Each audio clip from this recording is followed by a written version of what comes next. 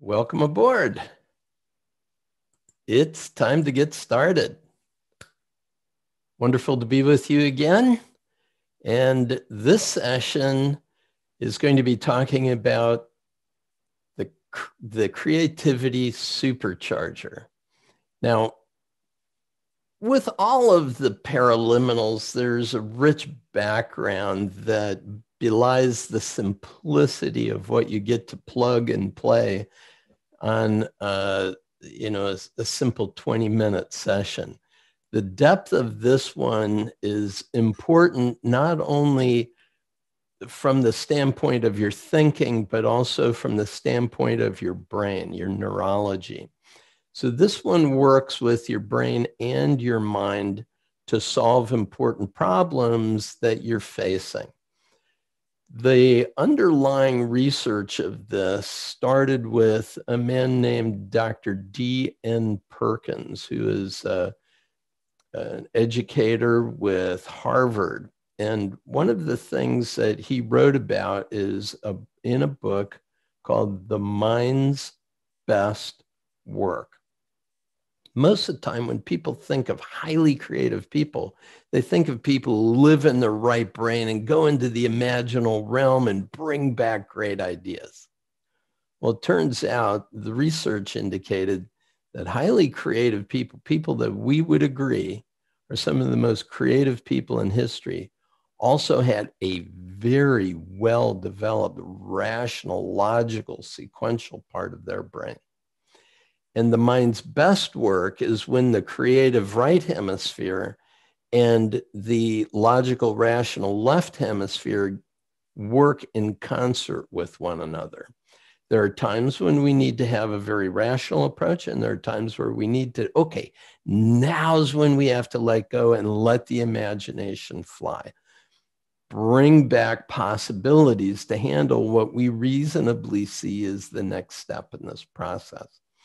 So when we think about a problem state, essentially a problem state is a difference between where we are now and where we want to be. That's it. That's a definition of a problem. There's a gap.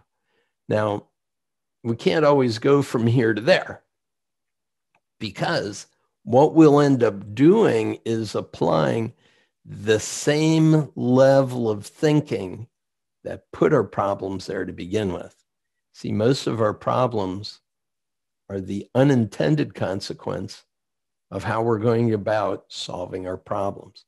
So what we have to do is we have to let go and let come. We have to drop into a place where our creative mind has the opportunity to link with our rational mind.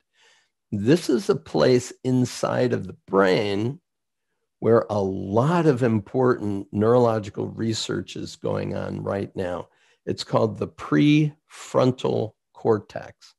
It's the most evolutionarily advanced part of the brain. So we've got the reptilian brain and the mammalian limbic system. That's kind of the emotional part. Then we've got the neocortex, and that's the left and right hemispheres of the brain. Then we have this part that sees the big picture, that actually has the ability to live in the past, present, and future. It has the ability to contact the future and bring back insights, mind sights from that future that's trying to evolve, trying to emerge and be expressed through you.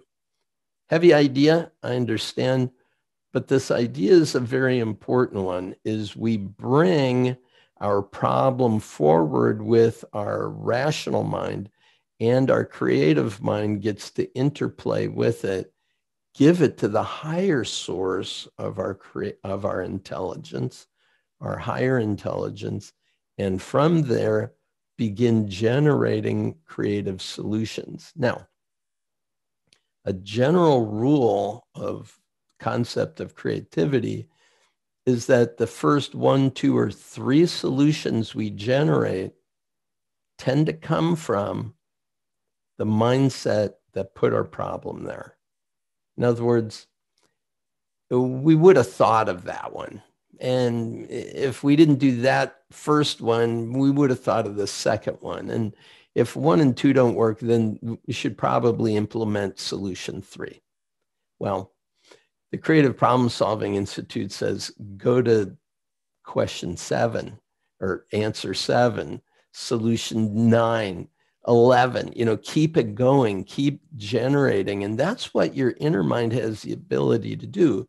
In fact, can do for you even while you're asleep. Deliver a problem to your inner mind as you're falling asleep. And in the morning, what will come is an idea that can guide you forward to where you want to go on this important goal that you've established for yourself. Now, I have written about this a bit in my book, Natural Brilliance. If you haven't, in this particular edition, it's on page 127. But there's a model here for creativity and problem solving that I taught for many years at a high-tech company in Minneapolis as part of their corporate HR catalog, a creativity and problem solving program. And again, relying on everything that I've just talked about, this idea that sometimes it's rational, sometimes it's creative, but always we want to let the higher mind then sort through all of the possibilities. Now, there's an interesting idea that's also presented in this paraliminal. It's embedded in the script that I'm offering to your non-conscious mind. And that's the idea that when we land on an ideal solution to the problem that we're facing, we're going to know it by what's called a felt shift. This is a very well-researched concept. One of the ways in which we can play with that is when we have riddles. There is a train coming from the east that heads into a tunnel that has only one track. There's another train coming from the west that goes into the same tunnel. Both come out the other side. What happened? How is this possible? And how riddles go, right? You try all the different ideas that you could think of. And when you land on the one that's it, every part of you knows it. There's something we call, it all fits together and clicks. Now, just as an additional historical side note, when talking with people about that felt shift in the context of a transformation that occurred in their life, they described that idea that everything fit together and clicked. I researched that as part of my dissertation research and wrote about it in the dissertation. This felt shift, it's like all the work, all the thinking, everything I've been doing up until now finally came together. It all fit together and clicked. And it was that felt shift that let the person know the transformation has occurred or that the riddle was solved. Did you come up with the answer to the riddle? Well, the eastbound train was traveling on the track at a different time than the westbound train. Fairly simple, but there are a lot of other really good riddles you can play with to get that sense of the felt shift. Well, it's a pleasure working with you. When you listen to this particular paraliminal, it's good if you have a clear idea of an important goal that you would like to have a breakthrough on.